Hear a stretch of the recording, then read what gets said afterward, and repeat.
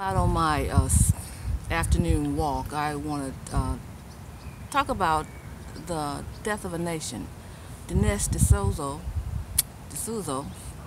movie. I went to see that last night, and it was awesome. Uh, you could tell that he did a lot of research. He really did a lot of work, and you could also tell by this movie. What this movie revealed is how the Democrat Party has put a lot of effort into concealing their racist past.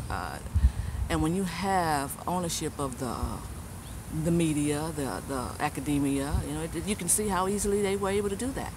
Uh, in fact, I have listened to a lot of the Walk Away YouTube videos, and I was amazed that some of the people have said that they were taught in school that the Democrats freed the slaves, and Lincoln was a Democrat. And I was like amazed that they were teaching that in school, but it's easy to see how the Democrats have been able to conceal their past and try to like rewrite history and shift blame to the Republican Party, because they have they control the media, they control the academia. But this movie was an excellent movie. Now, if you're looking for action and suspense, you're not going to have that, because this is a history movie, and I love history. I'm a history buff, and so it takes you, step chronologically what went on, but it shows the parallels. I'm not going to give you too many details, because I want everyone to have an opportunity to go and see the movie for themselves. But it shows the parallel between the Nazi Party and the Democrat Party, and of course. What we learn in this movie is that the Nazi Party and Hitler, they used as a template. They used the Democrat Party's policies as a template for theirs. For instance, for genocide, they used Margaret Sanger, Planned Parenthood, to get rid of the undesirables.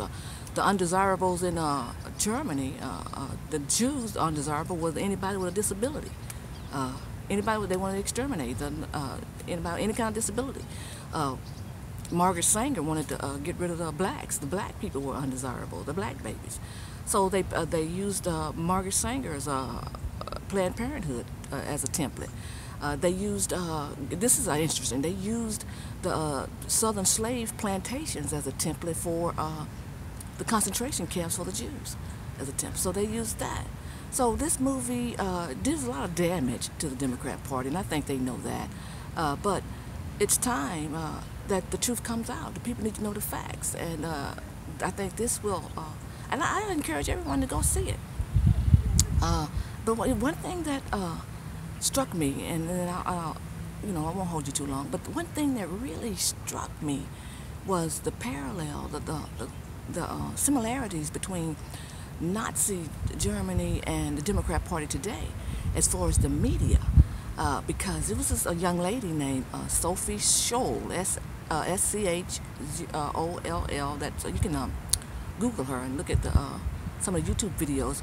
But her father was a anti-Nazi, and you couldn't speak out against Hitler. And her father used to speak out a lot against Hitler and his regime, and so he was arrested for that.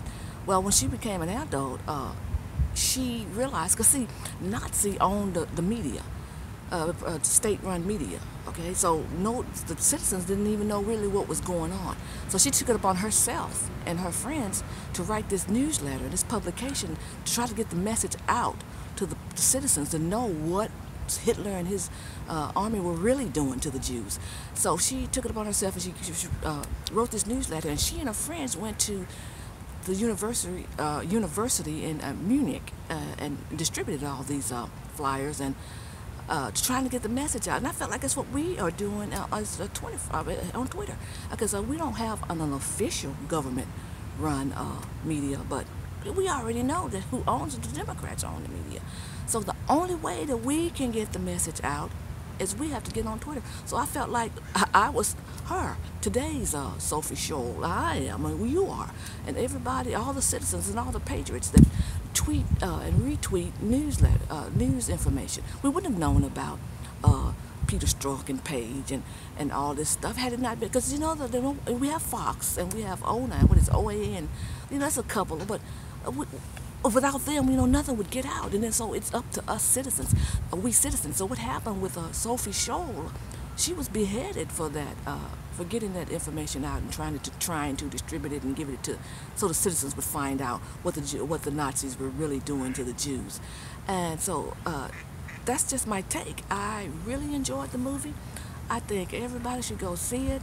And I thank God. I just want to say this, and I think we should all, and if you're a believer, we should pray for Dinesh D'Souza, I hope I'm pronouncing his name right, and his wife, because God sent him to do this. Because, we work every day. We don't have time to do all this. But he took his time. He could do it. He could put this movie together. He could do all the research. So I think he's a godsend, just like President Trump is a godsend to save America. President Trump is saving America just like Lincoln. And the parallel, I just can go on and on about how good this movie is and how well it was, it exposes the Democrat Party, and how well, how it parallels Lincoln and the job that President Trump has to save America. Lincoln saved us. And this is another thing before I go. He had said, this really brought it home to me. Had Lincoln not won the Civil War, we wouldn't have been able, as America, we wouldn't have been able to go over there and free the Jews from Nazi Germany. Because, the South had succeeded from the Union after Lincoln won.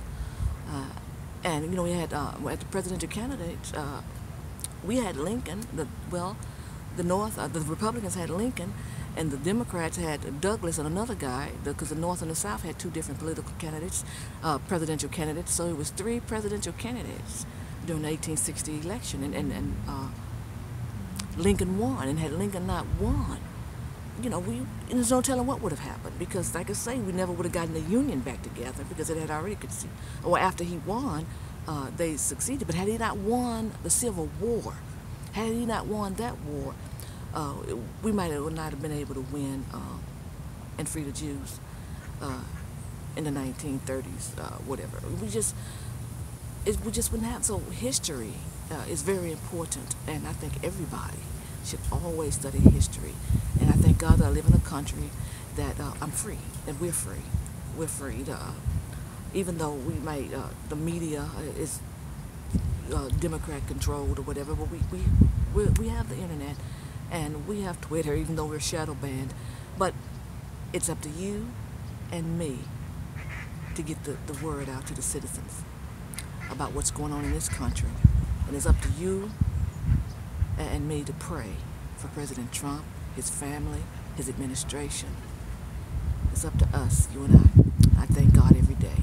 Have a blessed day.